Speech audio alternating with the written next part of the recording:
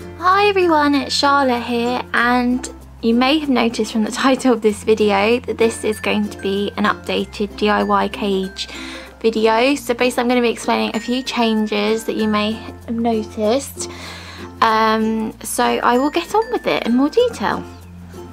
Okay, so the first change is that we do not have a correct base. Now, before we had this cage, we had a 2x5 CNC, and now this is a 2x6. So what I did, we actually had a loft on the 2x5 as well. I kind of like bodged it together with some PVC tape to kind of make it waterproof as well in between. But because this table is wooden and the Correx was slightly too narrow for the actual cage, so there were gaps, and I had noticed that somehow they were weeing down these gaps occasionally, and poo and hay and stuff was getting through as well. So I wanted to nip that in the bud as quickly as possible because I do not want the table being ruined. So I decided to put kind of like a lino base in it. So I fitted that about a week ago now, and it's been working really well. So this isn't technically lino, the pink and white spot material. It's actually a tablecloth, but it's a PVC tablecloth, so it works in the same way as lino would. Let me just sit down. So it works in the same way as lino does, and it's a lot cheaper. So I think for 3 meters, which is what I got, was about $14.99 with delivery, which I didn't think was too bad. Whereas if you'd probably buy lino, I expect it to be a lot more because I do think it's quite pricey. But what I did was kind of double-sided tape it up slightly, so it's already secure and sealed really well along all of the edge. Now on the outside, to kind of cover that up because it was looking a bit ugly, I decided to put some more washi tape, and I did 3 layers of it because I just thought it looked a bit better with a thicker band. So we've got that running along the whole side as well, just to cover that up and make it look a little bit more finished and everything like that. So following on from the front, I've basically brought the tablecloth thing up pretty high. So I did have 3 meters. This is about 2.25 meters, I think, this cage, or 2 meters 15 or something. But I brought the lino, so if I actually turn it, you can see that that's the pink colour coming through. Now I brought that completely up, so it's all sealed in really nicely, and it's not going to like leak through a gap if I just cut it off there and then put the Correx next to it. So I brought it all the way up so it can't get out, which I thought was quite nifty. But also I didn't really secure this, so I can remove this easily. The only bit that is probably secured is the double-sided sticky tape along the front, because that kind of needed to be, because I knew that the girls would move it and I would probably move it whilst cleaning. But how I did secure the Correx, which I've done really pretty high, I've left about 3 squares at the top of a gap so I can hang things still. I was noticing that Arabella was having a field day with chewing on the Correx when it was about this height, because I think it was only literally about that, just to try and keep it in, and I wanted to let more light and ventilation and everything.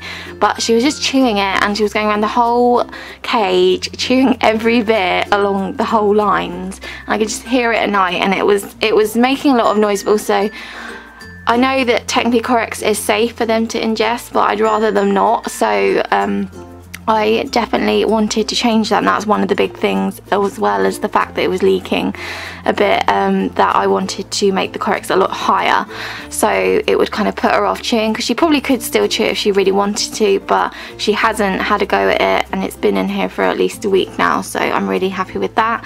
But all I did to secure it was make 2 holes on a bit of Correx and put a cable tie in. I actually do need to trim this, but basically 2 holes, and then I brought it through the tablecloth as well, so it's all secured really nicely to here. Now I'm waiting on some more cable ties because I do want to secure it a little bit better, but I think at the top it's actually not too bad just being like that. But I'm going along the whole way around the cage is how it is as well. That's really bad English. Basically I've gone around the whole cage the same as I have on this, with the cable ties to secure it with the 2 holes, and then it just secures to the grid really nicely.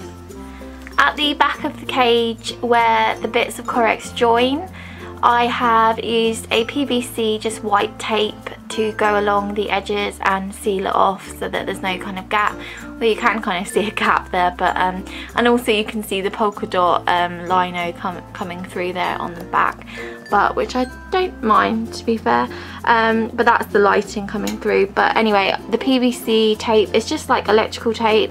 They can't grab it on a join unless they really did go for the Corex at the top, but so it's nice and flush and it keeps it nice and watertight as well, but also it kind of just finishes off those edges a bit better because there were gaps in that and it kind of looked a bit odd, so I wanted to make sure that was completely finished. The next update you may have spotted, I'm sure you have watching this video so far, that we have not got it completely fleece anymore. So we've actually just got about a 1.5 grid of Carefresh. Now this has been in since yesterday, so it looks a bit messy. I am doing a cage tour on this particular theme, so that will be up in the next couple of days, or possibly even the same day, I'm not too sure. But basically we're now doing Carefresh here, which is a lot more hygienic. I did mention in the cage tour why. It was mainly because when I was giving them the hay and everything, it was just getting really wet really quickly. So because 3 of them were all around it, and generally piggies seem to, unhygienically it may seem to us, pee and poo where they eat. So I wanted to kind of like change that, and I thought the best way to do that, and also to coordinate as well and make it pink, was to go back to the Carefresh that I used to have the girls on. So it's just a paper based bedding which is completely safe, so if they do ingest it, it will just go straight through, but they don't really chew on it anyway because it's not got much taste to it or anything. But I initially actually had them on this bedding for a good while, so these two were really easy to kind of get used to it again, and they're really loving the fact I just give them a big mound of hay and they can have a good old sit in it and go under it and play in it, so it's really nice to see that. But yeah, these two, Clara and Arabella, were really easy to get on with this litter. But when Daphne was first kind of like looking at it, because these two were already in the hay pile, and Daphne was just standing here thinking, what the hell is that? Because she's never actually had Carefresh.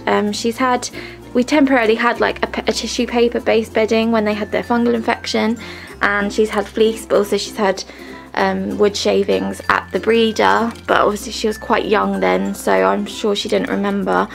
But she looked a bit dubious to start with, which is really quite endearing and adorable. But she soon got on it. In about 5 to 10 minutes she was like, yep, I like this, and she could sit in the hay and go under it. So that was really nice. And I've actually found, because one thing I was concerned about was that because it's a substrate and I have long-haired piggies, that a lot of it will get in their fur.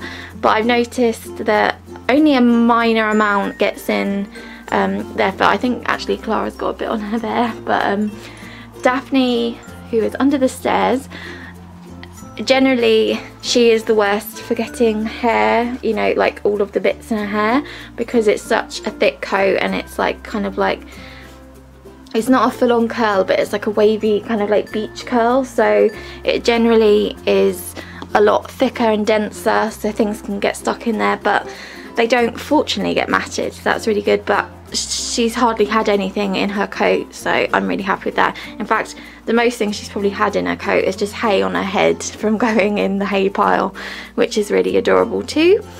But I will wrap this up quickly. I have got one more update about the cage, but that is it. The last little update is that we have installed a little light. So this turns on really easily. Actually, I'll just do it for you now. Takes a few seconds for it to start working, but that's all it does. So I just got that under there because I actually had that in their first original cage, which was in this corner, but the second level was always so dark, so I decided to get that light so that occasionally I'd put it on for them. But this is kind of just occasionally at night that I'll put it on, or in like the darker, you know, earlier evenings that we're getting at the moment. It's still so dark outside, and also I like them to have a little bit of light, so normally I actually just leave the twinkle lights on up here, which does project a tiny bit of light, but it kind of just settles it a bit, because I probably wouldn't leave that on constantly because they do want to go to sleep. It's going to kind of like upset them a bit.